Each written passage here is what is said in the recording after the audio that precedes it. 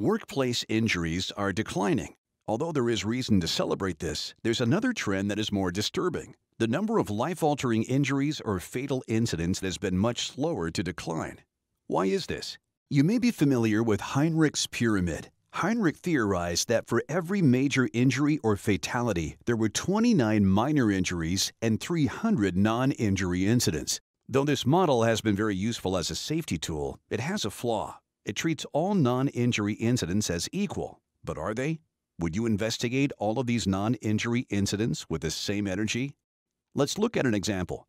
A forklift carrying 3 lumber packages spills them across the main designated crosswalk. No one was on the crosswalk and no one was injured.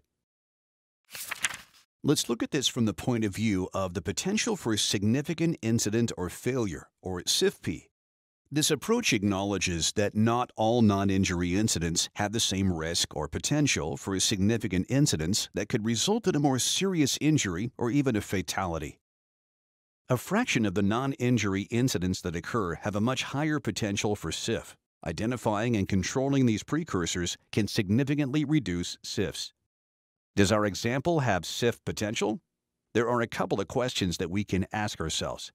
Had the circumstances been slightly different, could the event have reasonably resulted in serious injury or a fatality? And if the situation was repeated a dozen or 100 times, is it reasonable to conclude that the outcome would eventually be a SIF? If the answer to either of these questions is yes, then we consider this a SIFp. In our example, what if there had been a person on the crosswalk? If this had been repeated numerous times, do you think that eventually there might have been someone on the crosswalk when the incident occurred? In other words, is our example a SIFp incident? The answer to our two questions is yes, and we can conclude that this incident should be considered a SIFp. We can then use our incident investigation processes to determine the root cause of the incident and apply appropriate controls. Let's look at some examples of categories or buckets in which incidents could occur in our industry. We'll explain these buckets in more detail in another video. Is it a SIFp if there is an excessive accumulation of wood dust, even if no combustion occurs? What about if errors in lockout procedures occur, even if no one was harmed? How about if someone trips near the edge of a platform at a height without a safety harness and without actually falling from the height? Is it a SIFp if a piece of equipment is backed into a shed support post and the roof partially collapses, even though no one was in the shed? What if a forklift is pulling packages from overhead and drops the load, narrowly missing a pedestrian in the area? Is that a SIFp?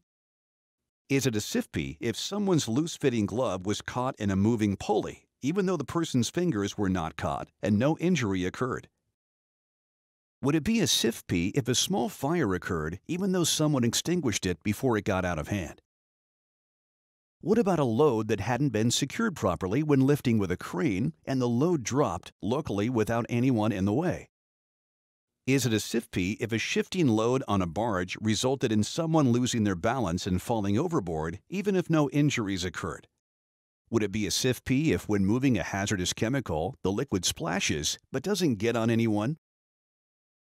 What about if a supervisor saw a worker touch a circuit before testing if it was live, even though it wasn't live? Is it a SIFp if a worker enters a confined space temporarily to retrieve a tool without a permit? Each of these incidents, if repeated numerous times or if conditions had been slightly different, could have resulted in a SIF, and so are worthy of elevated actions beyond the investigations. What if none of these were investigated? Over time, the likelihood of one of these events resulting in a SIF is increased. Reporting on SIFp helps share learning to prevent these SIFp events from resulting in SIFs. Employers are encouraged to share their learnings from SIFp events with the rest of the industry by forwarding their alerts to BC Forest Safety for distribution in their weekly manufacturing safety alert process. Sending these as soon as possible ensures that the message gets out to everyone to avoid further incidents. What's next?